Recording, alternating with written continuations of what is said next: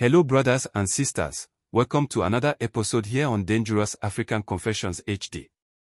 I would like to stress that this video is not to suggest that all pastors are involved in all the things or the immoral practices or acts that we are going to hear about in this video. We do bring into your notice of the things that might or are happening out there so you will be fully aware of the tricks when they pull one up on you. Again, we would like to state that what we are about to listen to is a chat between us and a sister about the things she has done with a pastor.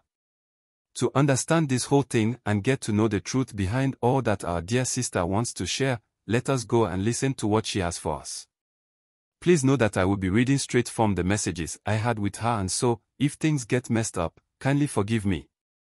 I will not want to bother you with the questions I asked, so I have put together her responses to my questions in a form of one piece which I will read to you. Don't forget to subscribe, like and share this video so that others can listen to it. Hi, I hope you are fine. I have been in a situation where I am really suffering in my life, especially when it comes to my health. I really want to tell you about things that I got myself involved with. What I want to talk about is just about the lifestyle I lived with some pastors when I was growing up as a young lady. And the people that I did things with along the way. I believe when I talk about doing things, I hope you do understand me. Okay, so at this point in my life, what I want to say is that I am married, and I have begun to feel the results of the things that I may have done coming to me right now. Let me establish that I have this fear that I am going to lose my husband. This is because we have been married for 7 years now and I have not been able to get pregnant for him. At first he assured me that there was nothing for us to worry about, since he knows that it is God that gives children. But for some time now, he comes home and he is quiet. He will go to bed sometimes without even touching the food I have done for him. I know things are beginning to come down upon me. I don't know if I should talk to my mother about what I am sharing with you, because I feel bad about that kind of things I have done before. Yes, I keep on saying things that I have done because I wanted to let you know from my marriage, then I can go into what really transpired between me and then the pastor that I want to talk about. Okay then, let me say that I had gone to a friend to discuss to her about my problems that I was facing during that time of my life. This is like 12 years now, if I am not mistaken, it will be between 10 and 12 years now. At that time my business had come crashing down and I didn't know what to do with what I was going through during that time. That was when my friend told me about a pastor that she normally goes to see for directions when things becomes difficult for her. Yes, that was how come I got to know the pastor. My friend took me to the pastor and we had a talk about my life and all the things I was going through. What made me to believe him was that, when my friend took me to him, he had finished ministration and we joined the line for those who wanted to go for counseling. It was during the counseling sessions that I am saying I believe as him. Yes, I believed him because he talked about certain things that had happened to me growing up. I mean in my early teens. So yeah, I got to have some faith in him that he could be the one to see me through my problems spiritually. You know what I mean? I remember that day he prayed for me and gave me a direction which he told me to call him when I am done with the direction. Yes, so what happened was that he gave me a number to call when I am through with the directions so that he can do what he called spiritual search, to know if everything was done correctly. That was how I got in connection with him. That is how I got to be connected with him. It was as a result of that direction and the contact that I was supposed to call that he got to also have my number. A week after I had finished the direction that was given and I had called him to inform him, he called me to meet him for a discussion, but this time it was not his church. No, he is not the one that called me. When I called, it was his assistant that answered. That guy was also there when I first met the pastor. So he was the one that answered the call and he told me that he will pass on the message to his papa. In the church, his name is not normally mentioned. They all called him papa, whether old man or young man, they were all calling him papa. So, it was the guy that called me and told me that his pastor said I should meet him for a discussion concerning what he has seen on my life as far as the problem I went to his church is about. So when I met the guy, he said the pastor asked me to wait for him in a hotel where he was going to be with me. Yes, it was a hotel that I met him alone the first time. Yes, it was a hotel. I will tell you this, it is something that they do. During my time that I was with him, I was not the only one who was going to the hotel with him. That I know. But that didn't really bother me, because I knew he was married and I was just someone he was having a time with. Brother, I know you are confused, but the truth is he was supporting me with money at first. That is why I became suited to and okay with the things Kay was doing with him. He even made me break up with my boyfriend then. Yes, he said there was no way someone who is filled with the power of God should share me with anyone.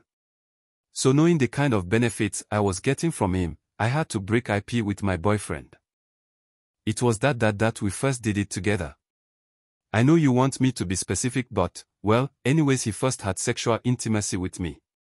Yes, honestly I didn't want to do it at first, but he said that if I really wanted him to help me, I needed to be someone that he can release certain things into me, which was the power in him to do away with anything that was fighting me. I will say yes, I was naive and desperate at the same time. That is why I bought into that. And on top of it, the promise that he made to me about giving me money to push my business as well. That is how we became frequent intimate partners.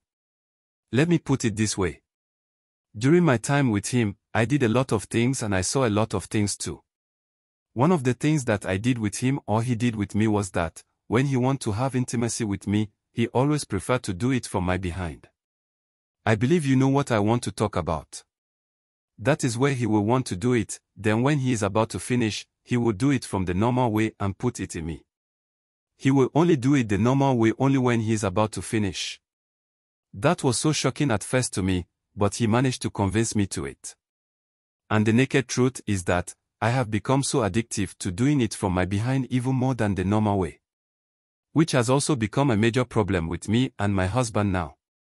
The whole problem with me and my husband, one, is that, he is good when it comes to intimacy, but because I have now become more comfortable with doing it from my back, I don't enjoy what he does.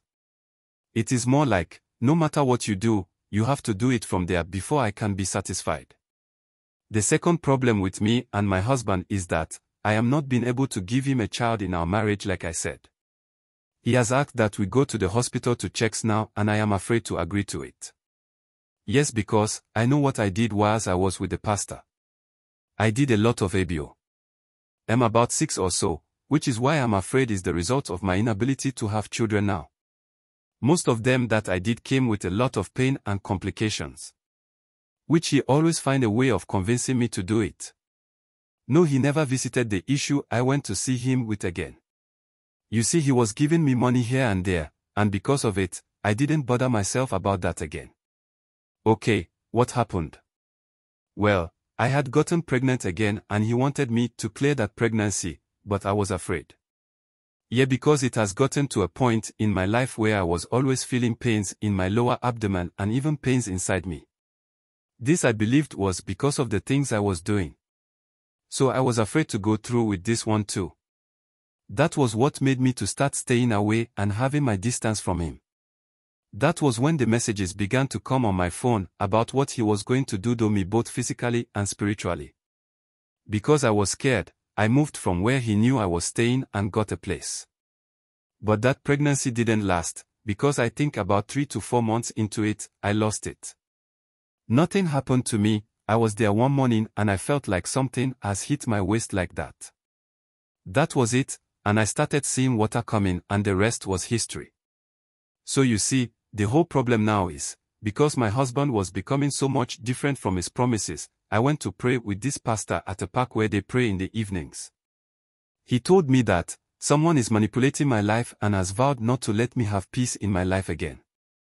He told me that, the person is more or less like a spiritual person, but he possesses dark powers. That is what has drawn my attention to him, that he is responsible also. So right now, I am confused and afraid to know that it is as a result of what I did with my stomach and him working against me. Thank you.